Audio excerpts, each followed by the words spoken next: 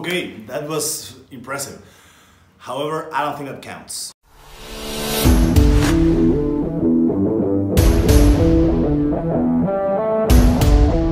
Okay, as many of you might be aware, Thor just pulled 501 kilograms in the deadlift.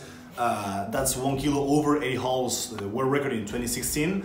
And there's been a lot of controversy between Eddie Hall and Thor and other strongmen who gave their opinion on the topic, if whether or not this lift actually counts as an official world record or not.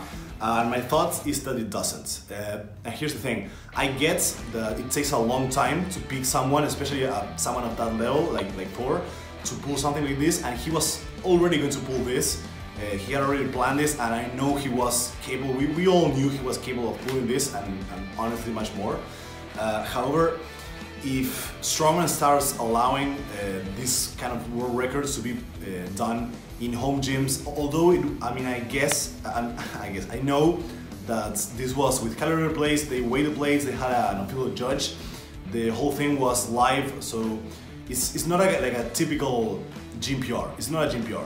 However, it's not a competition. You don't have other athletes who are competing at the same time.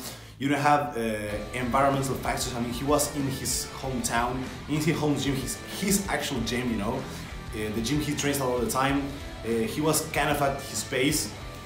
They were not our competitors. They were not a full stadium of people watching like it happened with Eddie Hall. And all of the things influence the rates of which your success is likely going to be.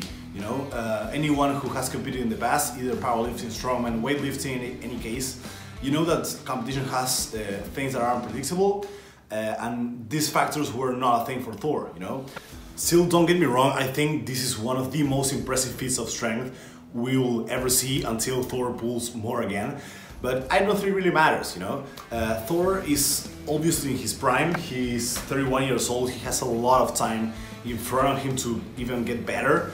And for what we saw today, well, if you're seeing the video later, it's not today, but from what we saw for the 501, he has more in the tank, and even he will have more years and time to practice this.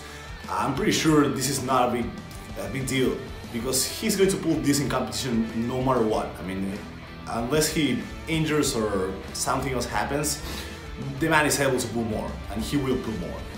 And that's basically my opinion on the topic. I know everyone's giving their thoughts, so might as well give mine. And I'm going to get back into informative things in the future, but I just wanted to touch on this topic because it's just a huge thing for the strength world in general, you know?